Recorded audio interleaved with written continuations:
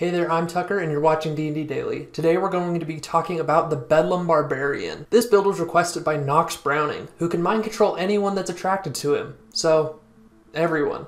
If you want to play the Bedlam Barbarian, we are going to be a Wild Magic Barbarian multi-class with a Wild Magic Sorcerer. We are only going to take 1 or maybe 2 levels of Sorcerer, and then the rest are going to be in Barbarian. And our race is going to be Fairy. The Bedlam Barbarian is a fairy that was raised in the Feywild. As he grew up there, he was absorbed into the heavy emotion of the plane, and that same power and emotion was absorbed into him. Growing up in the Feywild, he learned combat and magic in conjunction with each other, but both were suffused with the wildness of that plane. One day as he was wandering around the Feywild, he accidentally stepped through a Fey crossing to the material plane. After exploring this new and exciting plane for a time, he was unable to find his way back to that same Fey crossing and was thus stuck on the material plane, unable to return home. However, he was not without hope. When he went to the material plane, the chaotic energy of the Feywild stayed with him and presented itself whenever he used magic or became very strongly emotionally charged. So now he was looking for a way to get back to the Feywild in order to reunite with his friends and family there. The Bedlam Barbarian's personality is one full of emotion and whimsy. He was raised in the Feywild and has the personality of the Feywild present in everything he does. He would be whimsical, he would be prone to heavy emotion, whether that be anger, happiness, or anything like that. If you really want a deeper dive into this personality, it would be good to look up Spring Eladrin and their personality tables. In combat, the Bedlam Barbarian is going to play very much like a normal barbarian, with the exception of our wild magic abilities when we rage. These are going to be a little bit chaotic, but very much fun if you want to be in chaos, which if you're taking Wild Magic Barbarian and Wild Magic Sorcerer, you probably really love the chaos, so make sure to really play on that. We are going to use a battle axe for our main weapon, and can either use a shield or use our battle axe with the versatile property. We're not going to be able to use a great axe, great sword, or maul because we can't use heavy weapons because we are a small race though. The only time we will really use spells in combat is if we are far enough away from our enemy that we can't reach them in a turn or 2. So this is the time we are going to use our spells because we won't want to rage yet because that will waste it. So instead we're going to use our long range cantrips and spells so we can get a few hits in on our way there. Things like Firebolt, Chill Touch, and Magic Missile stand out as really good things that this barbarian could use before he rages. We'll be using Tides of Chaos on ourselves to help with checks like grappling and with our saving throws, particularly with our wisdom saving throw is really low. We'll also be using it on our allies to help them with attacks, checks, and saves. This does work while we're raging, so there is no need to hold back on it. As long as your DM is having you roll on the Wild Magic Surge table often, you're going to be recharging that feature a lot. So make sure to encourage your DM to have you roll on it as much as you can. We will also have a flying speed from being a fairy, which only gets bigger and bigger as we level up in Barbarian because of the Barbarian's increased movement speed. This enables us to take advantage of the terrain and bypass many obstacles while being extremely mobile. Being able to fly at such high speeds gives us a big advantage. Out of combat is really where our spell casting comes into play. Because in combat our main thing is the big schmack, we're going to want to focus most of our spells for out of combat and utility use. Our flying speed will also be a big advantage out of combat as we can get to hard to reach places. This can make us decent at scouting, though we don't have a great wisdom to really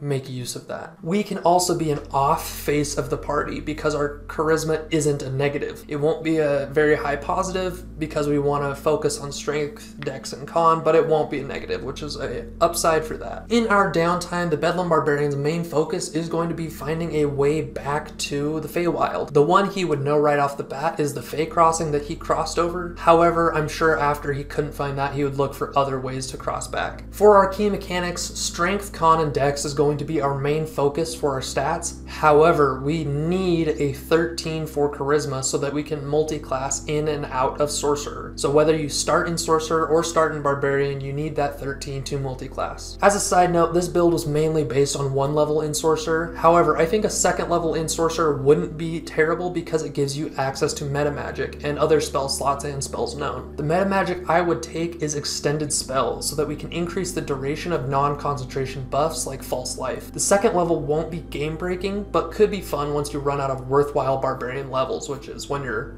9th level of Barbarian Plus. The weaknesses of the Bedlam Barbarian is that long range combat is still going to be a major weakness. We do have some options for long range, like our cantrips, but because we are limited to 1st level spells and cantrips with a really low spellcasting modifier, it's still not a great choice. Next, our wisdom save is really low. Tides of Chaos will help with this a little bit, but it doesn't fix it. It just really covers it up with a blanket and pushes it into the corner. Being small means we can't grapple large or bigger creatures. This might be a pretty niche thing depending on your campaign setting, but it is something to note. Any creature that's large or bigger, we just can't really grapple, so we'll just have to do something else. As an NPC, I would use the Bedlam Barbarian as a guardian of the Fey Crossing. Maybe some bad people had crossed into the Feywild and burned it down, or crossed there and started hurting some fairies and pixies. So now the Bedlam Barbarian is stationed on the material plane side of that Fey Crossing as a sentinel. This would be a fun combat encounter, as maybe he starts out casting spells at the party